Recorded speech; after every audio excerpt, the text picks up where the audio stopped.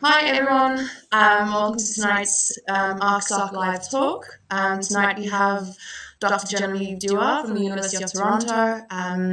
If you have any questions, please feel free to post them in the chat on the side. We will be answering questions afterwards. And over to you, Genevieve. Okay, well, first I'd like to say thank you for everyone for coming. I really appreciate your time. I know everyone's quite busy these days. And I want to first apologize for the horrendous title I submitted. It's really awkward and ungainly, and so I'm going to change it a bit. So right now it says, using geochemistry to contextualize human, social, and technological innovation in Southern Africa during the Pleistocene, evidence from the drylands and highlands. But I hope to improve on that in the next slide. But I did want to take this opportunity to recognize that the results of the research I'll be talking about today, while a lot of it does come from my team at the University of Toronto, in fact, we have a long-standing collaboration with Brian Stewart at the University of Michigan, as well as at the Archaeometry Lab at the University of Cape Town with Judy Seeley, and Petrus LaRue, also at UCT. We also work with the Rock Art Research Institute, and some of the hypotheses I'll present are from Peter Mitchell at the University of Oxford. So I just wanted to acknowledge that the results I'm presenting are really from a lot of people working together. Okay, so you'll also have to bear with me. I can't see anybody, so I've just assumed that everything's going along well. So really what I should have called this ArcSoc title, it should have been Modern Human Innovation and the Importance of Ostrich Eggshell in Southern Africa. So for this talk, I will introduce our major research project, MEMSA. Then I'm going to talk about how we use ostrich eggshell in different regions of where we work to answer important questions. Questions like radiocarbon dating, how old is the deposits? We have preliminary results that look at paleoenvironmental proxy data for vegetation, aridity, and relative humidity. Although today I'll just really focus on the biometrics and the carbon preliminary results. And I'll also talk about how we use strontium isotopes to try and look for evidence of mobility and trade in the different regions that we work in. But fundamentally, I hope that you come away from this lecture with an understanding of how important ostrich eggshell was in being available to create these technological and cultural innovations. And so I'm speaking primarily of the fact that we have evidence of ostrich eggshell flasks at 70,000 years ago at Apollo 11. And today I'll share with you some research on social innovations using ostrich eggshell beads to show social networks by at least 33,000 years ago at Sahonghong. So hopefully together, I will keep you interested in this talk. Okay, so to start talking a bit about MEMSA, or the research project that Brian Stewart and I co-direct, it really came out of a range of recent data that showed that human dispersals of modern humans out of Africa and into the old world happened at a remarkably rapid rate.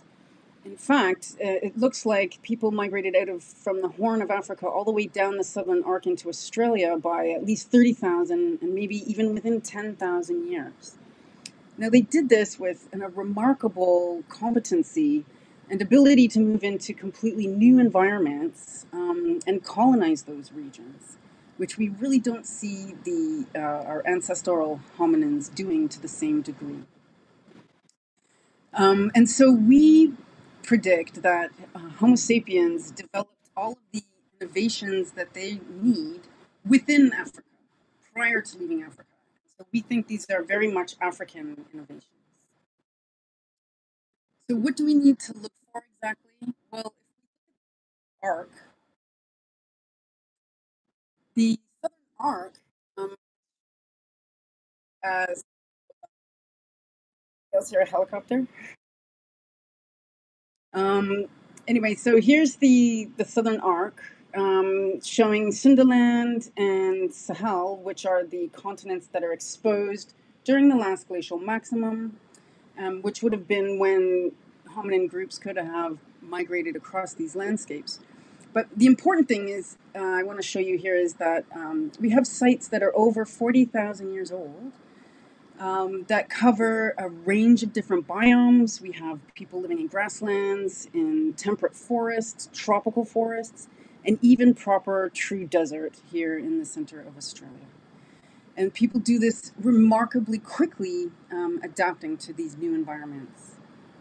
So how did people move out of Africa, and what were the toolkits that they had with them? Well, let's look at Nia Cave just to see exactly how they coped with this new environment at about 47,000 years ago.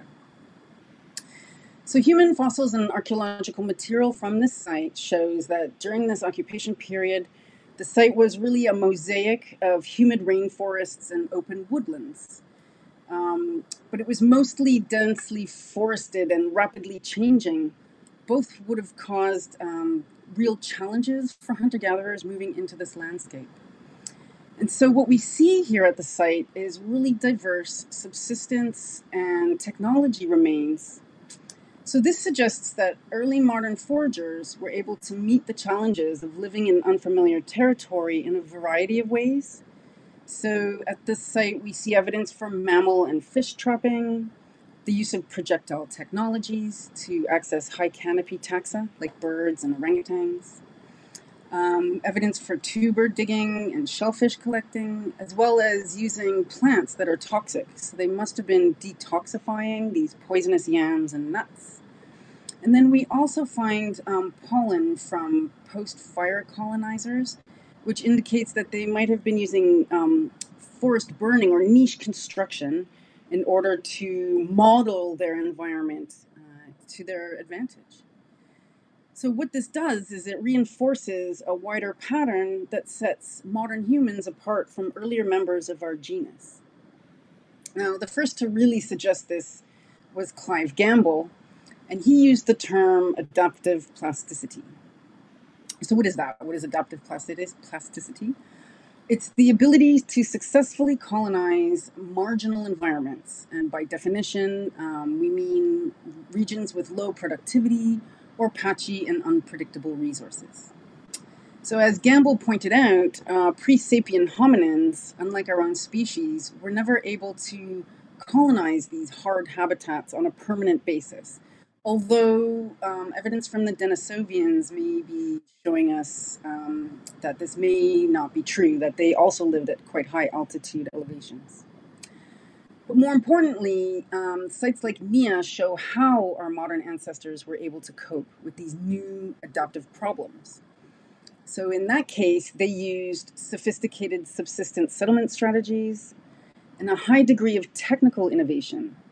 So they had planning depth and an overall adaptive plasticity so characteristic of our species in modern times.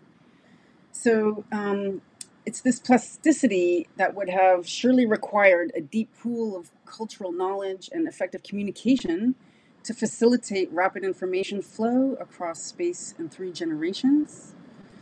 And the presence of adaptive flexible behaviors in some of the earliest sites outside of Africa, combined with the sheer speed and apparent ease with which modern humans dispersed, suggests that modern humans possess the capacity for such plasticity well before they leave Africa 60,000 years ago. So, if that's true, then when, where, and how, and under what conditions did this level of adaptive plasticity develop in Africa? Okay, so looking at the distribution of Middle Stone Age research in southern Africa, we'll note that there's an ecological imbalance, and moreover, the distribution along the subcontinent's coastal forelands seems to dominate research. And this is fair enough. This is probably where the primary human population centers were for southern Africa. But southern Africa is a subcontinent of pronounced ecological variability with 8 major and 11 minor, smaller terrestrial biomes, most of which are less productive and predictable than the south and eastern regions. So, in contrast, less sustained research has been conducted in these resource-poor areas that would have required the development of flexible, creative foraging solutions for their successful colonization and exploitation. So it's in areas like these that it's possible that relatively sophisticated cultural capacities may be expressed in other ways than those found on the coasts. So, for example, through changes in the intensity of exploitation, through changes in the distribution of social units across the landscape, or importantly, innovations in foraging or land use strategies such as niche construction. So our research is targeting 2 such areas. On the left, we're working in the Richtersveld in northern Namaqualand, which is actually the southern extension of the Namib Desert. This is our dry land. And then to the east, we're working in the highlands of Lesotho. This is the roof of southern Africa, and these are our highlands. So our 2 research regions have many similarities, but there are appreciable differences. Both are marginal in our defined sense of being generally less predictable and productive than the Cape. They have patchy resource distributions, extreme diurnal and annual temperature fluctuations, and highly seasonal rainfall. And moreover, while Namaqualand is an arid semi-desert shrubland that experiences extreme heat, Lesotho is a high-altitude grassland with up to 2,000 millimeters of rain recorded on the highest slopes, where it also experiences the most extreme cold. So while both are relatively marginal today, they contrast significantly, with Namaqualand obviously being the more, or rather less hospitable region than Lesotho. Now, in addition to their ecological marginality, relative to the southern and eastern coastal forelands, we chose these 2 regions because they bookend the Orange Senku River Basin, which is the longest river with the largest catchment basin south of the Zambezi. And we suspect that the Orange Senku was a highly significant geographical feature for Middle Stone Age populations living in the interior regions of southern Africa. Specifically, it may have played a major role both as a persistent source of fresh water and aquatic resources, but also perhaps as a corridor or artery of population movements and communication. Now, this is because the river passes through extremely steep rainfall gradients on its nearly 2,000 kilometer trek from the highlands at the headwaters in Lesotho all the way across southern Africa to the mouth in Namaqualand. So thus it's a highly productive river, but it passes through extremely water-stressed regions. Now, paleoclimate research has shown that the 2 rainfall zones, showing here on the right, so this solid line depicts the extent of the winter rainfall zone, which is driven primarily by the westerlies coming from the west and bringing winter rain to this region, as opposed to the dashed line, which is showing the edge of the summer rainfall zone, which comes obviously in summer and is dominated by the monsoon or summer rainfall zone precipitation bands. Now, paleoclimate research has shown that these 2 rainfall zones seem to be out of phase or out of sync in terms of humidity through time. So humid conditions will be present in one area while it's dry in the other, and vice versa. So we're expecting to see contrasting relationship between evidence of occupation. So we expect to see more robust or dense occupation in regions where it was wetter, and then the dry areas would be not abandoned, but less lightly visited. So our research areas are thus well placed to understand the role, to see what role the river played in human lives as the climate and local environments changed. Okay, so these are the required photos of the sites that we've been working at, the rock shelters. Showing here on the left is Spitzkloof A and B. They're twin rock shelters. Spitzkloof A, we have not yet been able to date the basal layers. We're beyond the range of radiocarbon, and our OSL, optically stimulated luminescence dates, didn't work out. They were super saturated or came back as infinite. But our excavations at B are producing much nicer stratigraphy with what seems to be better preservation. Here is Sahong. Its basal date is about 58,000 years ago, right up until about 200 years ago, while an optically stimulated luminescence date at Metakani puts our base deposit at 83,000, roughly to the late Holocene. And so, importantly, we have evidence for long-term occupation of these rock shelters that we can use to look for these innovations. Okay, so in a nutshell, our project is aimed at developing archaeological and paleoenvironmental records of challenging landscapes during the Pleistocene. The data sets that we're producing serve as counterpoints to the traditional hotbed of later Pleistocene research in southern Africa, which is typically located along the southwestern continental margin. And our primary research question is relatively modest, in that we're trying to figure out where, when, and how, and in which environmental conditions modern humans developed pronounced adaptive flexibility. And at the moment, we think that perhaps the best archaeological expression of this plasticity is inherently biogeographical, with the best examples being the widespread dispersals within Africa that eventually led to the rapid colonization of the Old World and eventually the New World. So we're really interested in processes of colonization, landscape learning, occupational pulsing, and cultural innovation that accompanies human movements into areas that demand a high degree of flexibility. And Southern Africa is a really excellent place to conduct this research. First, because of the rich late Pleistocene archaeological record that's becoming increasingly well resolved. And secondly, because the subcontinent is extraordinarily diverse in terms of ecology, with no shortage of marginal areas that were eventually colonized. Here are our sites. Okay, so now that I've introduced you to our project, we can return to the interesting question of what evidence do we have for social and technological innovation, and how does eggshell fit in this anyway? Now, it's actually quite remarkable because we have quite a lot of ostrich eggshell in the Namakwaland region and very little in the Lesotho region, and this is actually going to play an important role going forward through this talk. So in semi-arid regions, like the majority of southern Africa, ostriches are abundant. And while foragers don't really seem to be eating ostriches, they certainly do use the eggs for a whole range of different things, whether it's for creating beads or pendants, as well as flasks that we know were carrying not just water, but specularite and ochre. We find other materials being stored in these eggs.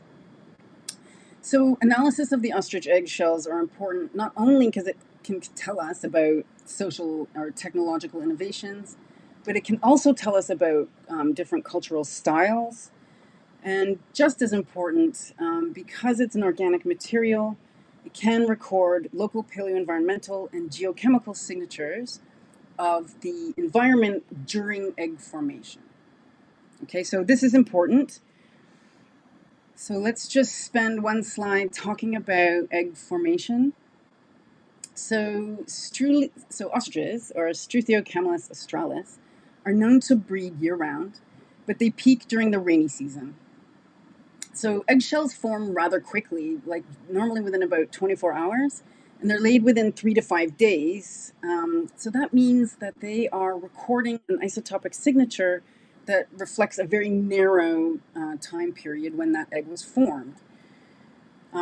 Ostriches have learned to tolerate quite arid conditions, and they prefer to forage in open environments, so they're mixed feeders eating a variety of C3, C4, and cam plants, although they do tend to prefer tender foliage if it's available. So we can use the robust eggshells to generate radiocarbon dates, paleoenvironmental isotope signals, and even geochemical signals of mobility and trade if we can account for contamination. And I'll talk about contamination a bit at the end. Okay, so how do we use ostrich eggshell in terms of radiocarbon dating? Well, this story actually begins with our very first foray into our research project, which begins in 2008, where we opened up an excavation at Medicani Rock Shelter in Lesotho, shown here as a trench that opened beside the 1974 trench Pat Carter opened. So when we returned, our plan was to excavate stratigraphically and slowly and produce our new profile, which is here. Now, we were very lucky. We had abundant charcoal and really great preservation at Medicani. And so we were able to radiocarbon date at Oxford using advanced techniques a lot of the charcoal for the deposit. And at the very base of the deposit, we were able to use OSL. Zenobia Jacobs came and did the OSL here. So at the surface, you can see we have a Holocene deposit, a very small last glacial maximum, 24,000 year ago deposit, a decent marine isotope stage 3 deposit ranging from 38 to 46,000, a fairly substantial deposit at 50,000, a Howison support deposit at 61,000, and then of course our OSL dates tell us that our basal deposit is 83,000 years ago. Now what this tells us is we have, like we knew or predicted, there would be evidence of occupational pulsing in the region depending on when people were living in the area. So what's important to remember going forward is that we have a very small LGM deposit and a fairly decent 50,000-year-old MIS3 deposit. Now, when we started working in 2010 and 2011 at Spitzkloof, we didn't have as much luck in terms of the preservation of stratigraphy. We had to excavate primarily as inclusions changed, and it was a lot more difficult to notice layer changes. And we also had very little organic preservation in terms of any plant material that we could radiocarbon date. Now, luckily, John Vogel had already worked out the calibration process for radiocarbon dating ostrich eggshell. And so we were lucky. Oh, sorry, I didn't even notice the flask mouth. I'll show that in a second. So the one thing we do have at Spitzkloof is abundant ostrich eggshell. And it's no surprise, we're right in the semi-arid desert. And in fact, we see lots of ostriches when we're excavating at the site. So not only do we have plenty of ostrich eggshell throughout the deposit, we see it presenting in many different colors, including a lot of this teal color, orange, the deep reds that we see also down the west coast. We also see evidence for bead making throughout the deposit. We have every kind of bead preform stage you can imagine, different colors of beads, black, tan, natural. We have lots of engraved and flask mouth ostrich eggshells. So we have the whole gamut at Spitzkloof. Now, the important thing here is, for example, these beads and these bead preforms come from this lovely orange deposit well below the surface, but without any kind of way of dating it, we have no idea how old they are. So we sent our samples to Dr. Paula Reimer at Queen's University Belfast, and we produced this beautiful radiocarbon distribution. So at Spitzkloof, we have a massive post-LGM deposit from 17,000 to 19,000 years ago. It's almost 60 centimeters of deposit. And a very robust, very tightly dated LGM signal from 23.1 to 23.4 thousand years ago. And below that, we have, again, quite a robust 51,000 years ago deposit. So this was unexpected in that we did expect to see evidence of occupational pulsing, just like we saw at Medicani. But in this case, we actually have people living at both ends of our river at the same time. And I'm not trying to say that it's the same people moving up and down the river all the way, but it's just interesting that at the same time, during periods of real environmental fluctuations, people were at both sites. But clearly they had a preference for Namaqualand during the last glacial maximum. Now, unfortunately, we don't have dates for any of these deposits because the OSL tubes were supersaturated. And so for now, all we know is that it's beyond the limit of radiocarbon dating. Our dates came back at 59,000+ years ago. So going forward, I think the only way to really deal with this is going to be a whole new program where we, again, use the ostrich eggshell. And we collect a column of ostrich eggshell where we radiocarbon date 1/2 of a piece and then use uranium thorium dating to date the other half of the piece. So I've been in contact with the team at Berkeley who have been working on this and especially looking at contamination. So for example, Elizabeth Napolo, and I sent emails to other members of her team to see if we can't get on top of this issue.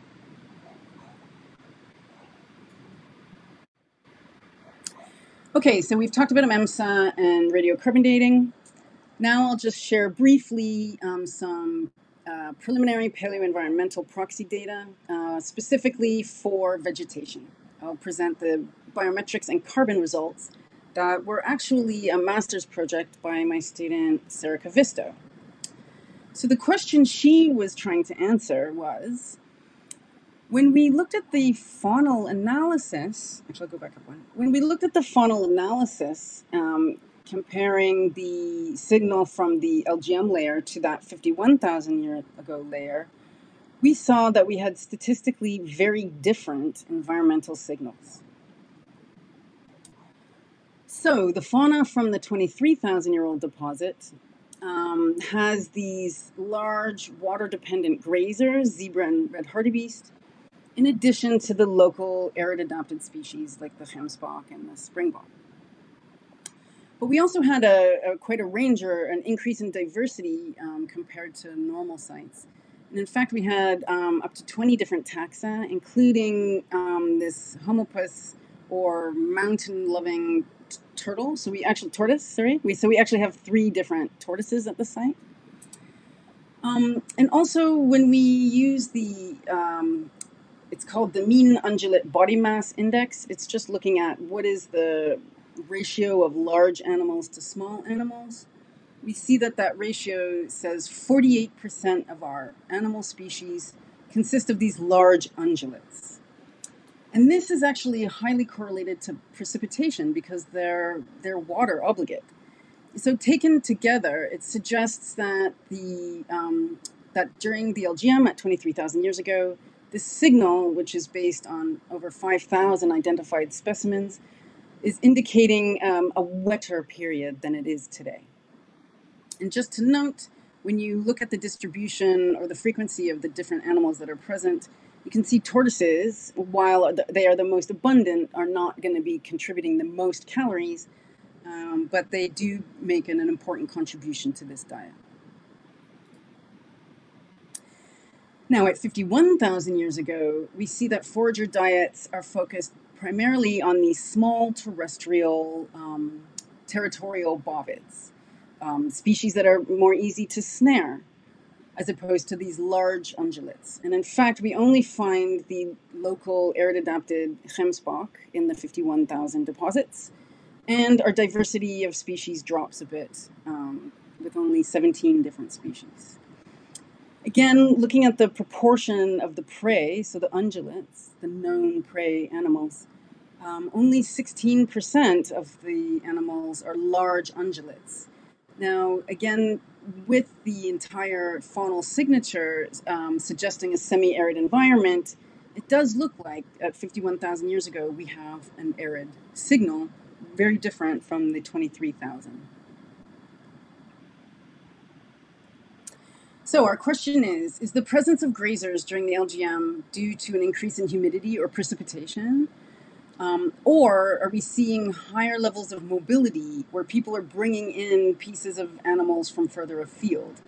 Because it's true that the majority of these large grazers are not whole carcasses, but indeed just pieces that have been schlepped to Spitzkey. So to try and tease this apart, we can look at two different things. First, we can test the paleoenvironmental indicators, and then we can test evidence for mobility.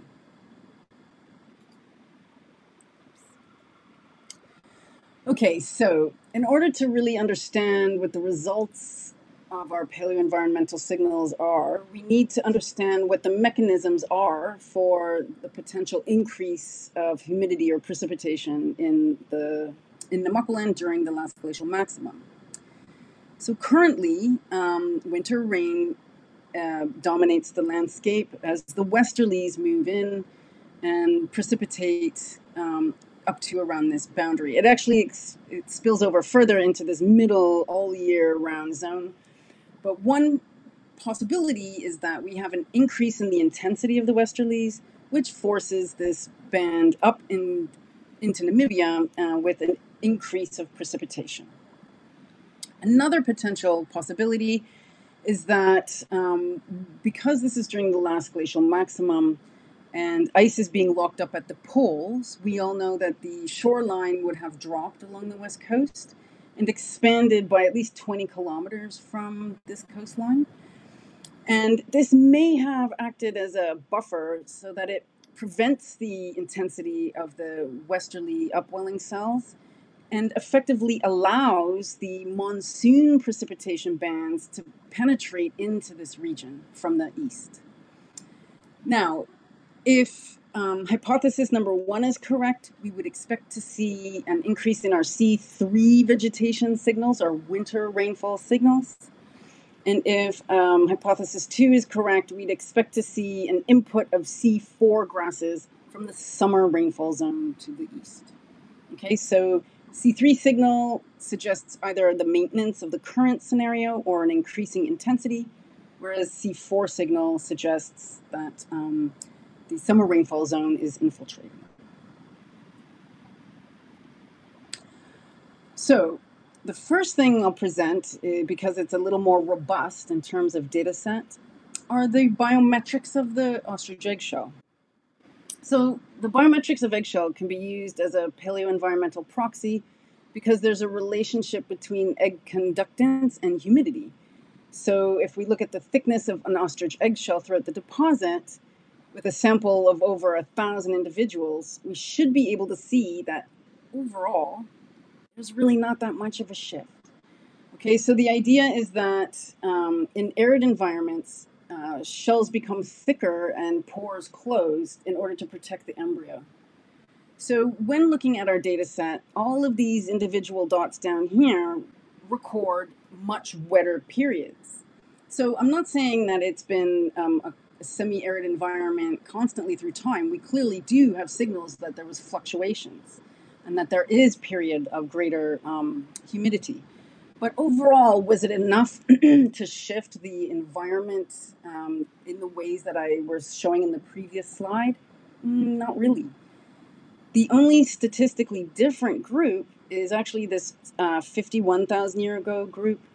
It's a robust set at over 100 samples, and it is slightly more arid than the other samples. Okay, so there's a little bit of evidence that at least 51,000 years ago, the region was quite arid and probably a lot like the modern environment. Although overall, it looks like the rest of the deposit was too. Okay, now I don't want you to read too much into this because the sample sizes, as you can see here, are quite small, ranging from only 3 samples to 14. But the important thing is to note that the majority of our samples return values that are affiliated with a C3 ecosystem, whether it signals a bit more humidity or precipitation, or that it maintained a dry ecosystem. We don't really see any input from C4 grasses, which would be up here on the graph. Now, we don't want to put too much into this shape because with the addition of a greater sample size, we could easily flesh this out to be much more robust. But it's also important to note that the hypothetical ostrich diet, or of ostriches eating C3 plants, would produce what is shown here in this yellow boundary box. Okay, that it would range from about minus 24 parts per mil or per mil to about minus 30 per mil. And so these ostriches look completely normal for a C3 environment.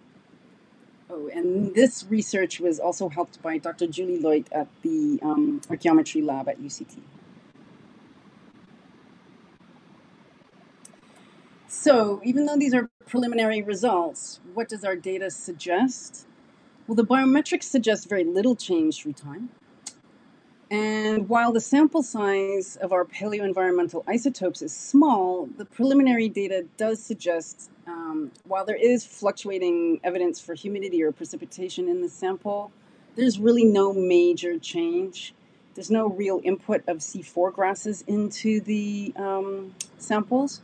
And so we're most likely seeing the maintenance of the winter rainfall zone. So we need to increase our sample size to actually determine whether or not we see an intensity of the winter rainfall zone or just muted environmental change. Okay, so what about mobility?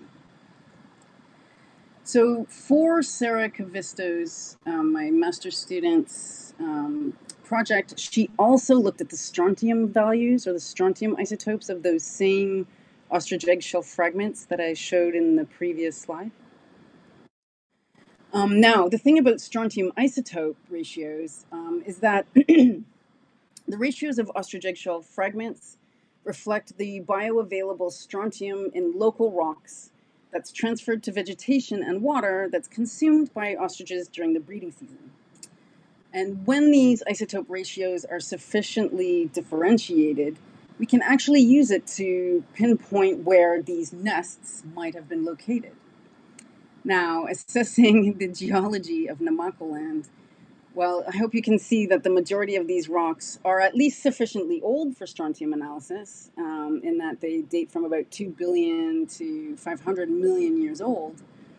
And ranging over here, if you look at these strontium values in a very basic isoscape or strontium map, believe me when I say that these are actually quite high values, which correspond to the ancientness of these rocks. Okay, so with sediment samples up along the Orange River, we have values ranging from 0.72 to 0.74, which reflect the age of the deposit. We also have to be considerate of the fact that we're close to the coast, and seawater has a very young strontium age at 0.709. And we must consider that any of the nests that were formed on the coast and even maybe upwards of 80 kilometers inward may have a coastal fog water input into the formation of the shell. So the thing about the geology in Namaqualand is that it's such a active metamorphic province. We have such an incredible mishmash of different ages and therefore different strontium signals of the rock in the region. It's going to be nearly impossible to pinpoint where the nests come from in the area. But at least we can try and look at the local Spitzkloof Valley to determine if beads and or ostrich fragments are local or non-local. Okay, so here is the distribution of our same beads. Okay, focus here on the modern or local values. Oops. Hopefully you can see, well, it's hard to read off the graph, but I'll tell you that they range from 0.713 to 0.7148. And so we've expanded up this orange rectangle to show the local Spitzkloof Valley strontium ratio. So the orange dots are ostrich eggshell fragments, and the blue are beads that we used laser ablation, so they're not damaged, in order to measure the strontium results. So in terms of our question about whether or not people were more mobile at 23,000 years ago, we can't really answer that because we don't have the sample size of the other deposits. So well, yes, we can say at the 23,000 years ago, we clearly see beads at the older end of the spectrum and even younger, as well as fragments coming from potentially these younger signals, which is likely coming from the coast or sea, where sea spray is influencing. But we don't really have a really good sample size for the 51,000 deposit. Oops, trigger happy. I also wanted to point out that this blue bead is not an actual bead, but a preform, and it's one of the preforms I showed on the slide with the profile. So again, we clearly have evidence for people moving in and around the landscape.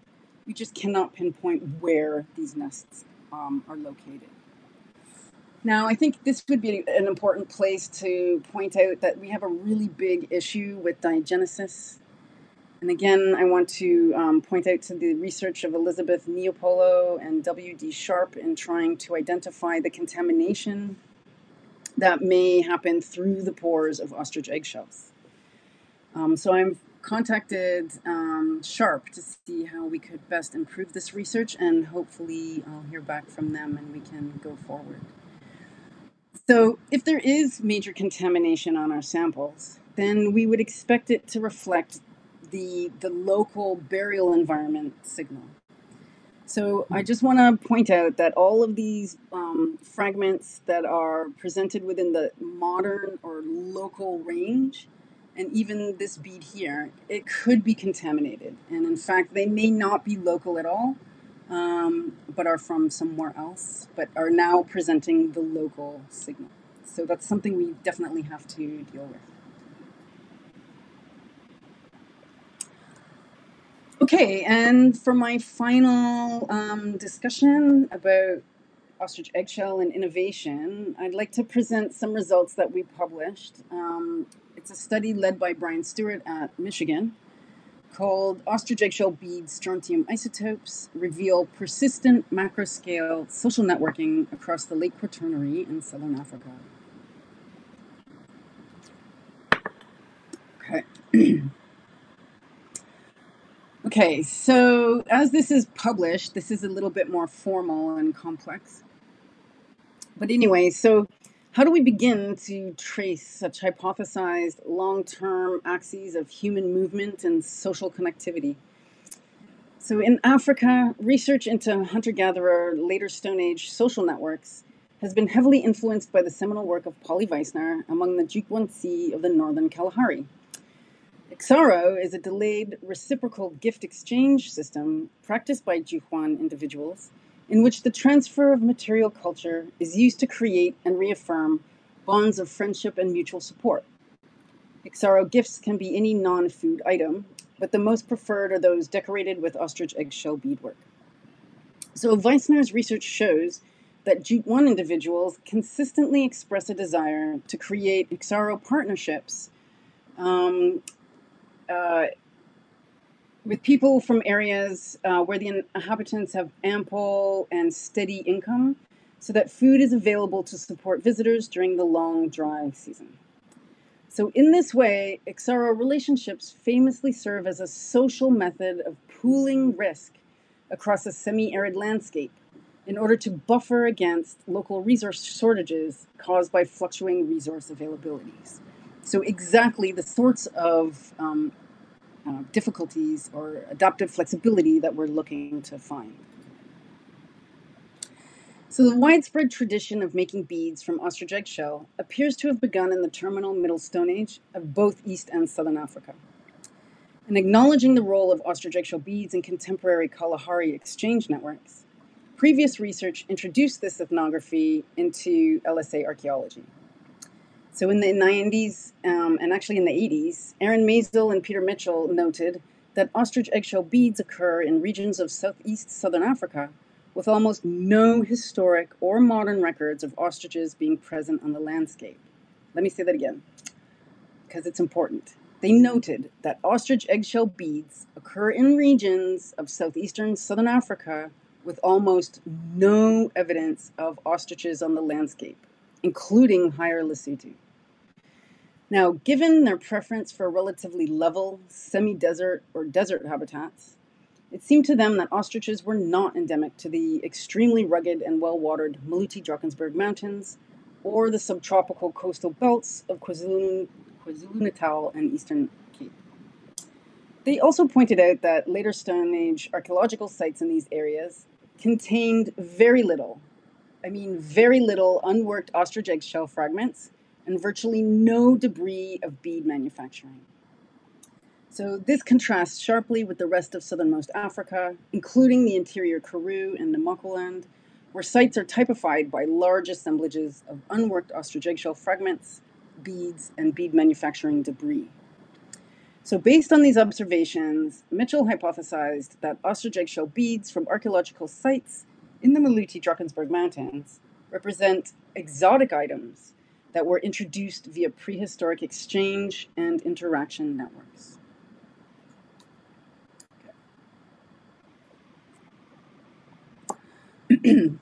Okay, so developments in heavy isotope geochemistry over the decades since Mitchell proposed his hypothesis have made it possible to trace the source of ostrich eggshells. By conducting strontium isotope analysis on beads from archaeological sites in highland Lesotho and comparing those values to background signatures from both the highlands and possible lowland source areas, we're able to test the first portion of Mitchell's hypothesis, that the ostrich eggshell beads mainly represent exotic or non-local objects. However, the second portion of Mitchell's hypothesis is more challenging, since determining whether an item was introduced via exchange or through direct procurement must be demonstrated rather than assumed.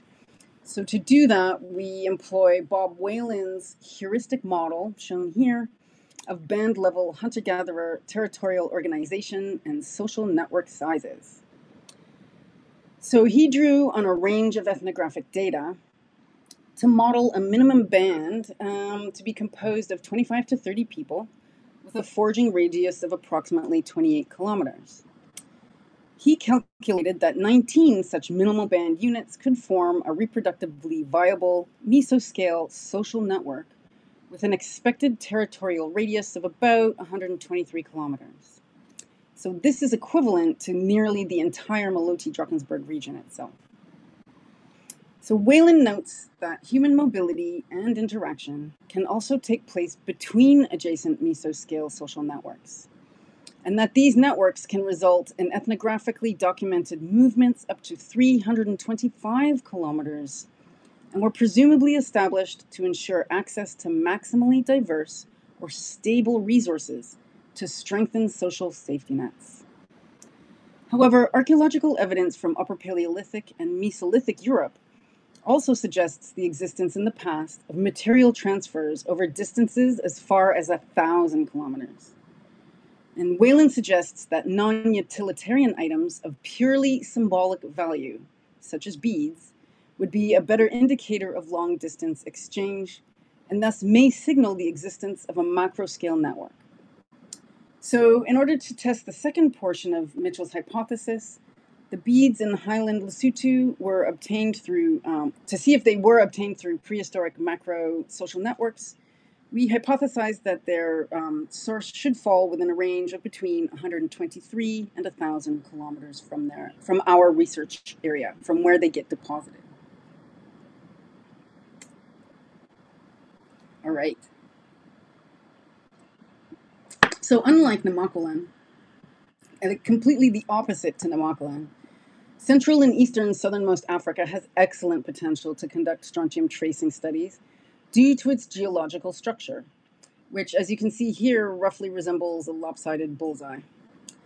Now, most of this region is covered by the Karoo supergroup, and the highest and the youngest of this is shown here in yellow, is the Drakensberg basalts that form the Maluti-Drakensberg Mountains.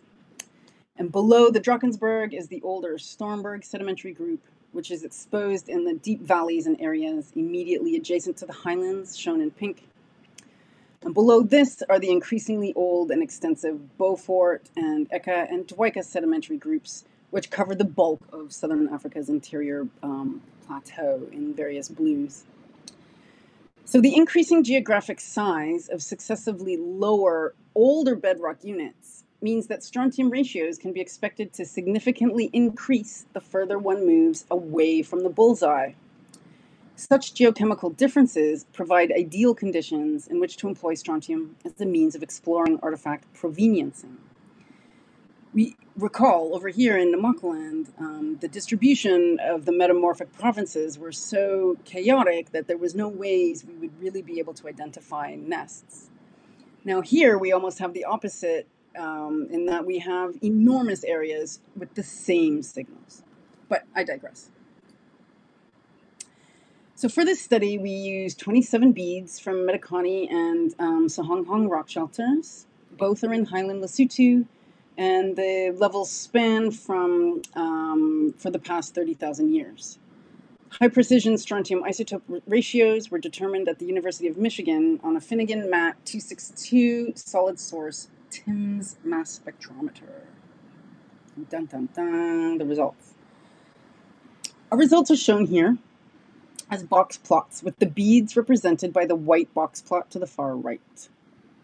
The isoscape values for successively older geological substrata of the Karoo supergroup are encountered as one moves left across the plot and color-coded to the geological map above. The results show clearly that the strontium values of the Lesotho beads do not overlap with those of the Maluti-Drakensberg heavily predominated geological stratum, the Drakensberg. A two-tailed t-test indicates that the main strontium value of the US beads is significantly higher than that of the highland Lesotho baseline or the local values. So moving out from the highlands, the beads overlap with the next older and more expensive strata, the Stormberg and Beaufort groups, but only partly. And again, t-tests reveal the mean of the Lesotho beads is significantly higher than both. So in contrast, the structure of the bead data most resembles that of the outmost member of the Karoo supergroup, the Eka-Dwika group. Supporting this is the insignificantly different t-test result obtained between their mean values. So viable ostrich habitats, underlain by Eka-Dwika geology, occur no closer than 200 kilometers to the north, and up to 900 kilometers to the west from Medicani and Sahonghong. In addition, two beads yielded even higher outlier values, one of which is visible here on the white box plot and the other is not shown. So they must have originated from geological settings even more ancient than these ones, and maybe even over in Namaqualand. So we think our results are promising. The statistically significant difference of the strontium variance between our highland beads and the highland background strontium signature indicates the beads are not local to the Maluti-Drakensberg region. As for their possible source locations, the significantly similar mean values between beads and small mammals from areas underlain with Eka-Dwika geology suggests that many of the beads actually came from a considerable distance, maybe 200 or greater than 500 kilometers away. So we argue that this furnishes evidence of long-distance, macro-scale social networks operating across these macro regions, perhaps similar to those documented ethnographically by Weissner in the Kalahari. The implication is that these networks stretch back in time at least 30,000 years, though whether they held the same purpose or meaning as they do for modern Kalahari San is open to question. And while understanding from where these, across these vast areas, these ornaments arrived will require considerably more work, we suggest that they were likely imported from at least the interior Karoo to the west. Our reasoning is based on landscape biogeography and the sharp resource contrasts between the well-watered Lesotho highlands and the drier, more erratic interior Karoo. So future work will involve improving our understanding of contamination, improving isoscape baselines, isolating interaction spheres, charting diachronic network changes, undertaking interregional comparisons, and coordinating with other teams pursuing similar goals elsewhere on the subcontinent. So I would like to, first of all, acknowledge the various people that contributed time, effort, lab space to the results that I've just discussed. And our research was funded by the Social Science and Humanities Research Council of Canada and by a Michigan M3 funding program. Thank you. And are there any questions? Firstly, thank you so much for the talk. It was really insightful. We currently have one question in the chat, but it was kind of at the start of the talk. Garrett asked if we see any evidence of early agriculture and the communal architecture that would support this. Early agriculture in sorry, Garrett, can you type it out again? Early agriculture where, in South Africa?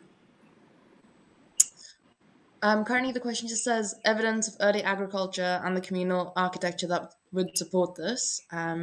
Okay, so for Namaqualand, early agriculture, no. We've never seen anything. In fact, really, even today, we don't really see much evidence for agriculture. It's primarily pastoralism that's present. And if you're asking about Lesotho, no, we haven't really seen evidence for early agriculture that I can think of. I mean, some of our surface deposits are potentially in the right time frame, but certainly not like we've seen in other parts of Lesotho, not in the highlands where we are.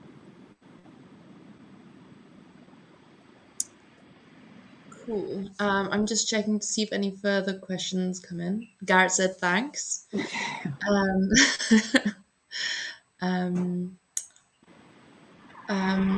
Someone said they'd love to know more about the bead dimensions and other indications of manufacture. From Lesotho, okay, so that's a very good question. My PhD student, Courtney Hopper, I hope she's watching now. She's actually undergoing a major program of measuring all the beads from our sites in order for us to also include that cultural style signifier as well within our greater deposit or interpretations. And so that was part of what I meant in the very end in the conclusion is that we're also still trying to also look at other cultural innovations as well as style and associations through time. He added, it's Andrew that asked, what are the patterns on the ostrich eggshell containers? Okay. We have both. Hi, Andrew. We have both parallel and chevron. So parallel ladder, as well as chevron. If you send me an email, I can send you some pictures. Cool. Yeah. So Andrew, if you drop us an email at info@arcsoc, we can just forward it to Genevieve. And then Garrett asked again, side question regarding the ostriches. Were they similar in size, or were they kind of like megafauna? Wow, that's a really good question. I think we assume that they would be similar in size, but the thing is, we never really find ostrich bone. So what's really strange is, sorry, my thing's jumping around. It's annoying. So while we do see people using we see ostrich eggshells being used for a myriad of different purposes, we never really see the ostrich bone itself being used. I mean, I think at most I've seen maybe 5 or 6 in total, and it's usually like a toe bone or something like that. So without actually having the material, we don't know. But that's a good question. We don't really know. I think that's it from the questions. Thank you once again, Genevieve. It's really insightful talk. No problem. Yeah, and all the best with future research. I'm sure everyone love to hear about it again next week. Yeah. Fair enough. Okay, well, not next week. Next year.